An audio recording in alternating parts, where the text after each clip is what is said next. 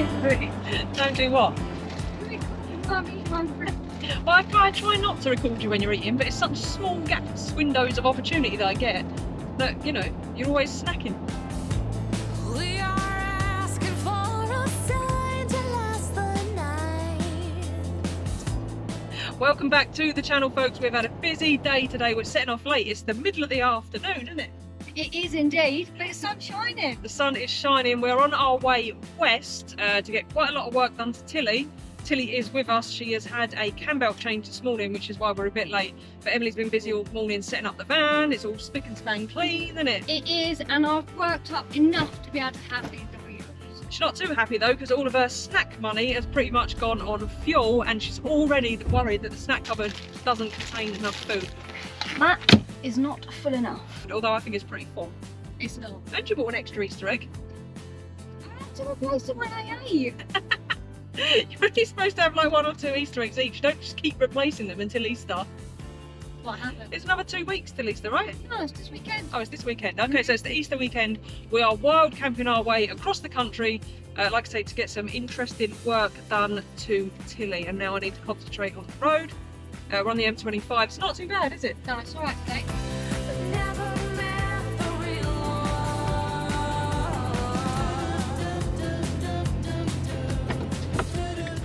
All big potholes. Arrive at 8 to 10 the Mall Way. Arrived.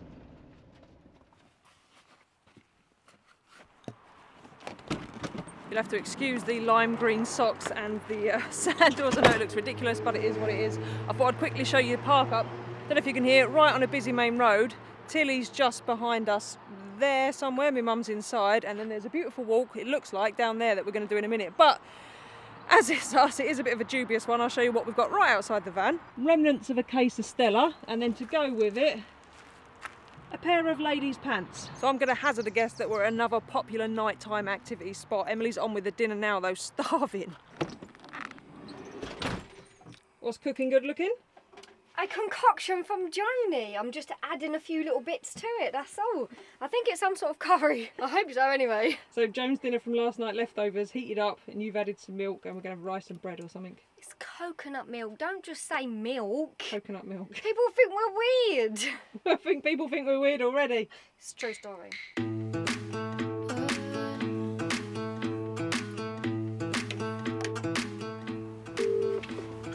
Hello, dinner's ready. Do you want to bring a plate or a bowl?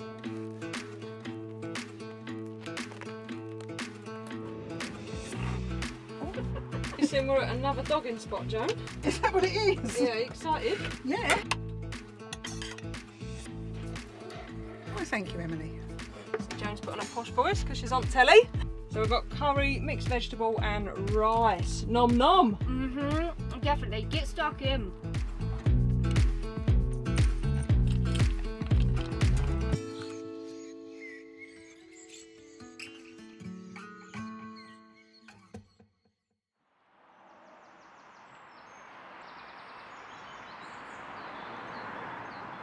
It is a very noisy park up this one this morning. We're just off the M3 near Bagshot, so it's to be expected. It's a park up of 2 halves. Behind us we've got a beautiful tranquil setting of the woods, a beautiful sunrise and the bird song, and then behind me just down there is an incredibly busy rush hour main road, and it is prime dog walking time, so there are cars in and out. But we had a decent night's sleep, not too cold, down to about 4 when I got up at what, 5 o'clock this morning, so Joan would have been a little bit cold in Tilly, but not too bad.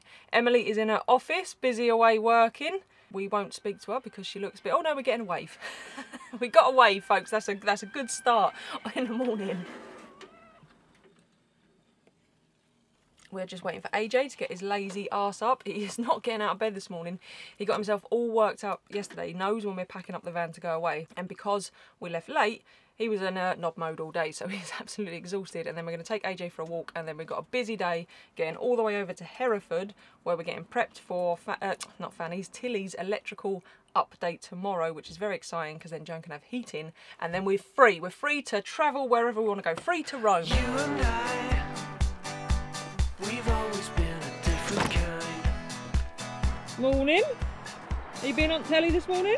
Or are you hiding? I'm hiding today. Hiding. I'm not here. You haven't done your hair? No. Look, see? Granny hair. Was you cold? Cold in the night? No, I'm hard, aren't I? Well hard. Well hard.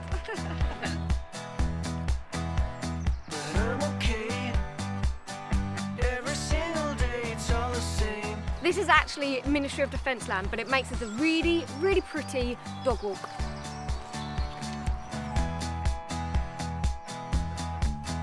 If you search your soul, there's no need for pretending. Right then, we are coffeed up. AJ's walked. Emily's still working. Let's get to Hereford. A few hours, I think. It's something I wanna talk about now tonight. You and me, we're always somewhere in between. We have just pulled up to a services. Summer is screaming at me behind my seat because she wants a lunch. Everybody wants lunch and we need a wee. So we're gonna have a short break here before we carry on to Hereford. So feed us. Oh, I need the food.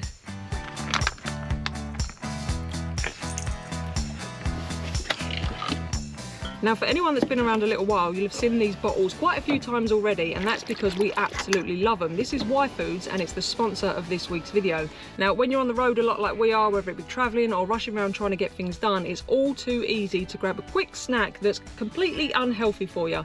These are different. So this is a full meal replacement in a drink. So we're starving, and this is going to keep us full up till our next meal. So they're ideal. Not only that, they're really, really good for you. So inside of here, you've got macronutrients, micronutrients, vitamins, minerals. It's lactose free, gluten free, and they do a vegan range, which is ideal for people like Emily that don't eat meat.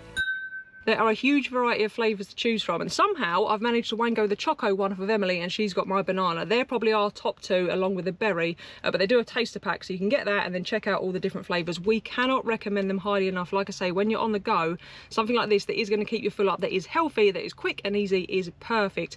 We have an ongoing discount code, so if you want to head to the link in the description, I'll put a little thing on the screen now, and use our discount code, you'll get yourself 10% off. And like I say, give them a go, because honestly, absolutely love them. Once Joni and Emily have finished gassing inside a Tilly, I can grab Emily, get her back in this van, and then we can carry on and get to Hereford.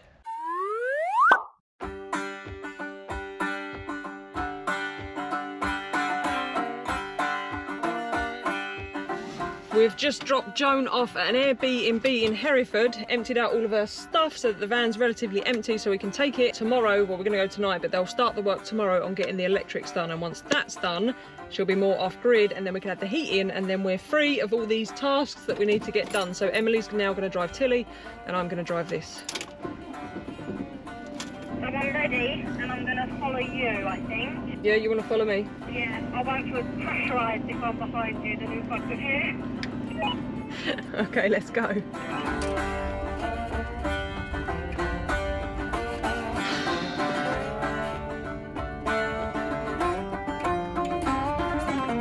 all right, mate. She'll be back in a minute. We'll see her at the other end. AJ's confused because obviously Emily's been in the van all day and now she's missing. It's okay, bud. She won't be long. You'll see her in a minute.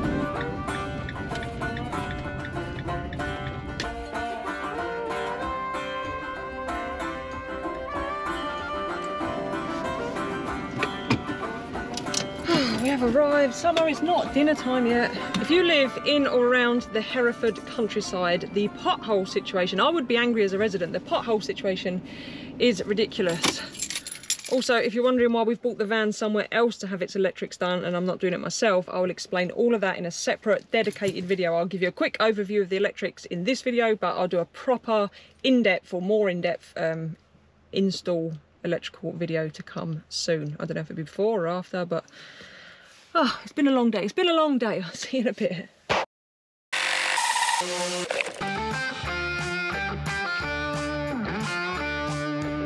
It is a whole another day here on the channel, and Tilly is getting some important work done. As you can see, maybe up there, solar panels on, just finishing up. I'm here at Bluefix Energy Solutions in Herefordshire getting this done, and like I say, a whole nother video of full details about the install, what's gone in there, what the boys and girls have done and everything like that. But while we're here, Max, who's been working on the van, he's got a pretty cool van build himself, so I'm going to give you a quick look at that one.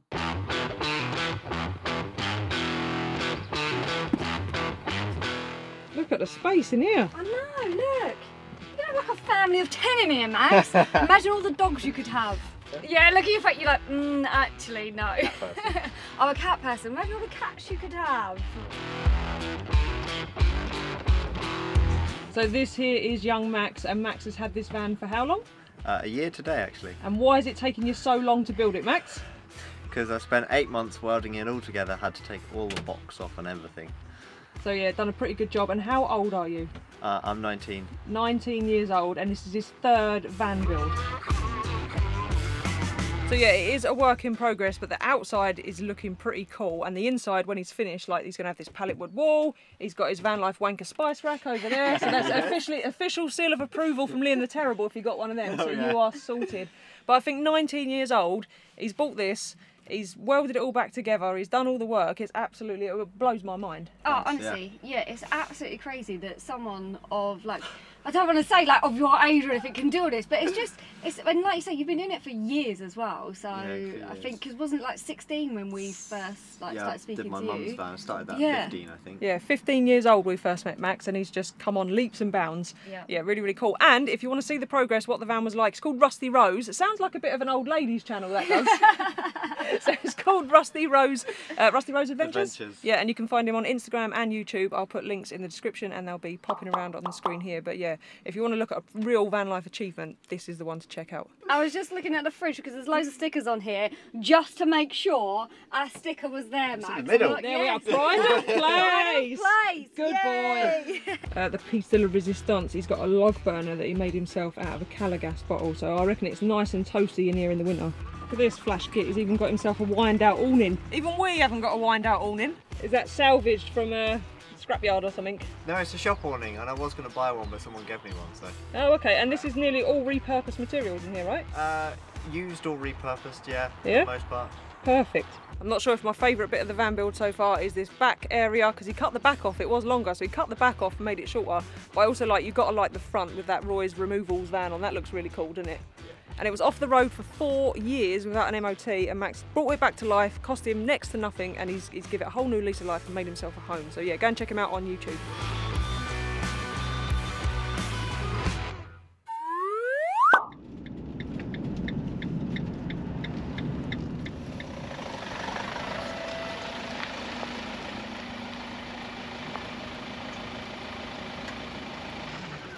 We're on our way up to Wrexham now that Joni's got proper electrics. We're going to get a diesel heater fitted, but they've maybe pull in at B&M so they can go and spend all the money in there. So we're in Shrewsbury at the minute, but as you can probably tell by the shot you've just seen of us arriving, I have damaged the van. It looks a lot worse than it is, and basically what I've done, I don't know if you noticed, I'll put a shot in now with some arrows pointing to these metal uprights that hold up the roof of like their out barn that the guys use at Bluefix to work under, and I reversed into one. Basically it was completely my fault. I was watching them, I knew they was there, I was being very careful. I got distracted, looked away from the mirrors, and just gave myself more time than what I had, and I just backed into it basically. Sorry I didn't film it, I completely forgot. I just wanted to get unstuck from that post because I have left quite a bit of fanny on the side of their post. So if you do ever go to Bluefix, you can see a little bit of fanny, white paint left on their post. But yeah, like I said, it looks a lot worse than it is. I've covered up the holes with gaffer tape because where the trim comes off, it's held in with little plastic clips, so I shouldn't really do that, should I? So I've gaffer taped over those so that water and crud doesn't get in, because obviously that's leaves my insulation exposed. Luckily, the insulation in there is still all good. It's nice and dry, still in its shape. I could sort of get in through the hole and have a poke around. And yeah, so that's all good, but I don't want to risk it getting wet. Now, I was going to give the van a wash. I can't do that now, so I need to order a new panel. No, not order a new panel. I looked at ordering a new panel, but if I do that, it's going to be jet black and it's going to stick out like a sore thumb where my other ones are all faded. I don't want to get a whole new set, so I'm going to have to find a scrapyard, get a new panel, order some of the little fixings to an Amazon locker or something like that so I can fix it. So hopefully that gaffer tape will hold out and stop any water ingress until I can get that done. But obviously when these things happen on the road, it's a bit of a pain in the arse. My second problem, this is a much bigger problem, I think I have a gas leak. So as we was driving along, Emily and I could both smell a very strong smell of gas. So I've darted in the back, just pulled over obviously, darted in the back, shut off the gas, and now I'm going to investigate this problem while they're in there, have a good old time shopping.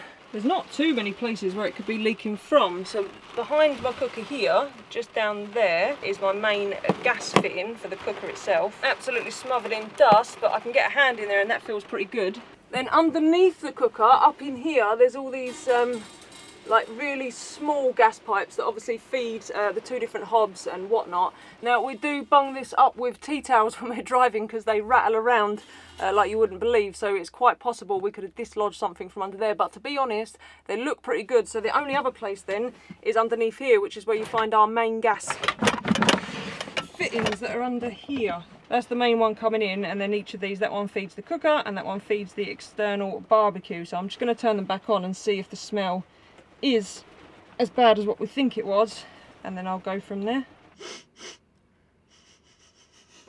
I've given it about 10-15 minutes and I can't smell any gas, so I can only assume we drove through somewhere with a horrendous gas leak and could smell it, or one of the connection points on our manifold that isn't being used had maybe jingled itself loose a bit, which would cause then gas, because that valve would then be slightly open and that could cause gas. When I went back I didn't really give it much time, I just made sure they was all off to properly check, so I just made sure they was all off. But I can't smell gas at the minute, but I'm definitely going to have to, I'm going to shut it back off while we continue our drive up to Wrexham, because it's, you know, the gas leak does worry me somewhat, so yeah, definitely going to be keeping an eye on that. There is one problem, one broken thing in this van that I can fix, but I was going to do it now while I'm bored waiting for the shopping to be done, but yeah, it's raining, so we're going to save that till we get to our next park up. Apparently we're not done shopping. She's got her snacks, and now we're going where? Go outdoors. You're choking on your licorice. Yeah. We're going to go outdoors because apparently Emily needs new boots, and where we're going, because yours are leaking, right? Mm-hmm. Where we're going, leaky boots are not going to do you any favours, are they? No.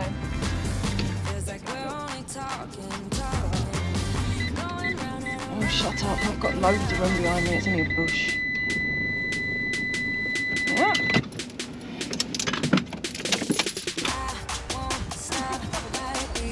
Jump. I'm going to make that. Go on. I'm going to try. Oh, it's a big jump, isn't it? Parkoured it across, didn't I? You're such a twat, honestly.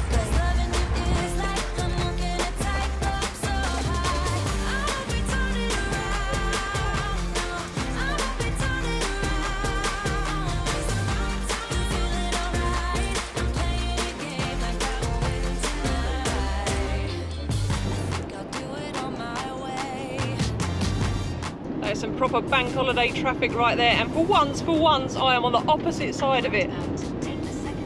You can tell it's British springtime as well, because the weather is all over the place, pissing down rain to bright sunshine in minutes. Although maybe because we're skirting along the Welsh border, it's just Wales's rain just slightly drifting over the edge. Always rains in Wales. It does always rain in Wales, which is not a good thing because we're heading there in a day or two's time. I know this video is not much of a travel video and it's lacking in fun facts, but Emily does have one of her top tips. I do have a top tip for you. If you are an outdoorsy person or shop in Go Outdoors, they do this price match guarantee online. So if you go in there and you find an item, but you can find it online for cheaper, and it has to be a UK based store, they have to have it in stock and it has to be in your size. But if you can match them criterias, then they will match the price and take an additional 10% off. So my boots were like 160 odd quid in shop, but I found it online, matched the criteria and got it for £121. Oh my god, so cheap. I love it. That is such a good top tip, isn't it? How much were your boots? But no. 120 something pounds. You don't. Plus all the Easter eggs you got stashed around the van. I found one in the door, in Emily's door thingy down there. Show him your Easter egg down there. You shouldn't be looking. Little stash down there. I'm only joking. Obviously, we do a lot of walking. We are heading into Wales. Emily walks AJ every day, so we do spend a lot of money on decent boots when you're in them all the time, and yeah, so Constantly. So they do have to be nice fitting and just be all comfy cozy. So yeah. Now, on to Wales. On to Wrexham, baby. Yay!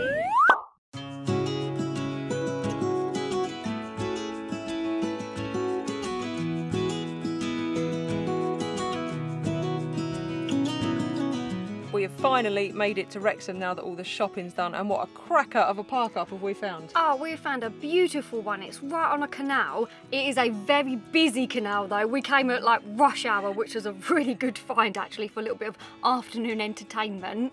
And then we went for a lovely dog walk, and it was just really nice and peaceful, wasn't it, with the sun shining through and stuff? Yes, there's a beautiful walk you're straight on the towpath here, so you can follow the canal all the way along, and eventually you come to a viaduct. I cannot tell you the name. Fun Facts is not doing her sorry, so I'll pop it on the screen now. But there's like, we've seen about 3 viaducts just along here, haven't we? Yeah, it's crazy the amount of viaducts just in one little area. Yes, and one of them you can walk over, and it's really surreal because they extend the river, the canal, sorry, over the river that flows underneath. Emily bottled it, but me and Joni went across and had a cracking little walk across the viaduct. Gone, gone, gone, gone. River's gonna cry when you're gone, gone, gone, gone. River's gonna cry when you're gone, gone, gone, gone. River's gonna cry when you're. River's gonna cry when you're. I'm a little bit concerned about the fella that's parked next to us though. His log burner is a little bit worrying, so hopefully that's not going to be going on right or in a bit of a fire risk, I would hazard a guess. Yeah, it's not a good idea, is it?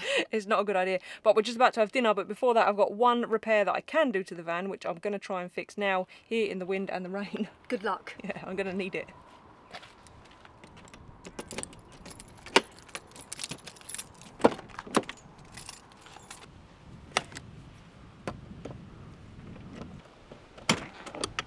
It is incredibly windy, so I'm going to hold the tripod and show you this. So up until recently we've been having to use this spanner to open our door. The problem being our original door handle, I don't know if you can see that. This was our original, and this should be square piece, sits over the catch, and then when you turn it, it just unlocks it, but as you can see it's snapped and broken away. Literally 2 minutes before we left, the new one turned up, so that's what it should look like, so I just need to replace that and then we should have a working door handle.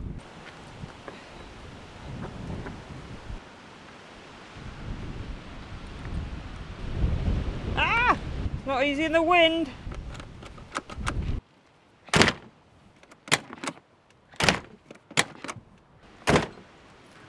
There we go, one working door handle.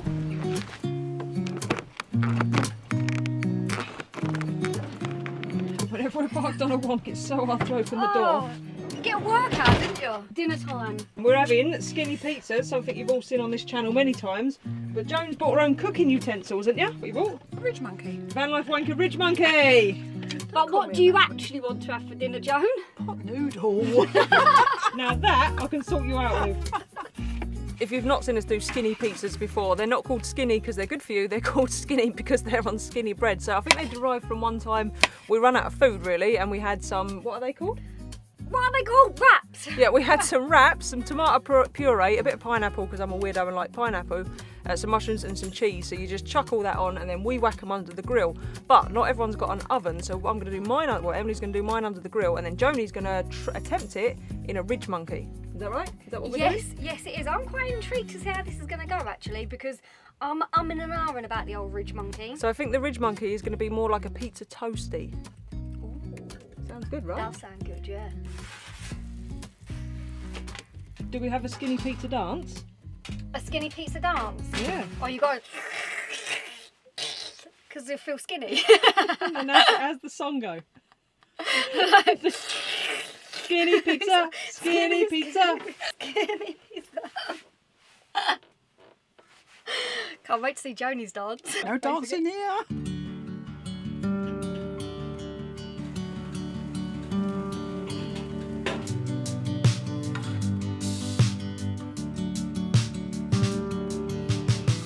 Is it bad? I just want to like... Want to get involved, do you? Yeah, you do that one. Do that one. We might have a joint effort. Let's all see control freak Emily at work. It's because there was like a dollop and I was like, I just want to smooth it out. Joan's 70 years old, she's raised 4 kids, and you think she can't manage a piss poor pizza. That's right. Yeah, but don't forget, Emily is the connoisseur of all food. This is true. It's also very true. And plus I'm practising for when I've got to be the carer. Put the mushrooms on, put the mushrooms on, put the mushrooms round the edge. Oh, it's progressed. We've not just got a song, we've got choruses. We've got it all, I'm telling you.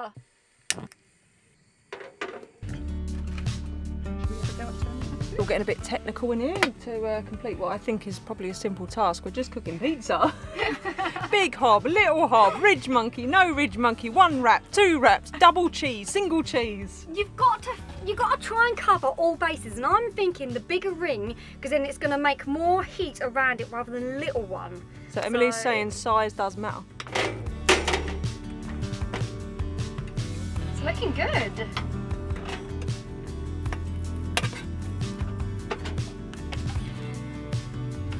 think it looks good. To be fair, you think all food looks good. Oh, that's true actually. No, not mint.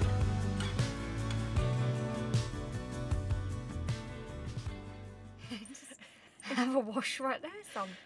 And off she goes. So obviously we cooked up dinner and didn't blow up. I didn't film it, I'm sorry, I forgot to film. I did the washing up liquid test over all the joints and I can't find the leak, so I don't know what that gas smell was. I think it was just a fluke one-off. Maybe one of the knobs had gone a bit funny or something. You can never trust a knob to do its job, can you? You cannot, no. Just shut up and get on with it. So we will obviously be keeping a close eye on that. With the electrical install in Tilly, we're going to do a full video on that of what's gone in there and what it's going to be running, and I'm going to wait a little while and use it to let you guys know how well it's working. So hold fire on your questions on that, that will come soon. But with vans, it's just constant, isn't it? Things break. Things don't work, whether you've got an old van that you converted and you're 3 years in and you're still doing adaptations and fixes, or whether you just bought a new one and you're doing upgrades. It is constant. So if you think van life takes you away from all of that kind of thing, it's not. It's constant upgrades, modifications, and if you're stupid enough to reverse your van into a post, then yeah, you're going to be doing repairs. Constant. I can't believe you've done that. I seriously can't. I've got to hand it to you though, it's the first time in how many years, so I can't be too hard on her, but still. I couldn't see through all the Easter eggs that Emily had on the dashboard, and I was trying to push them all out the way, and I couldn't see my mirrors because of the Easter eggs, and we was towing that trailer with all the Easter bunny chocolate in and all sorts, weren't we? It has to be done, I'm sorry. On that note, we are going to end it there. We're going to get an early night because, like I say, we're heading soon to get the diesel heater fitted, so we've got a lot to pack in. Travel videos will commence soon, and we will see you on the next one, which is all about electrical. Yay! Right.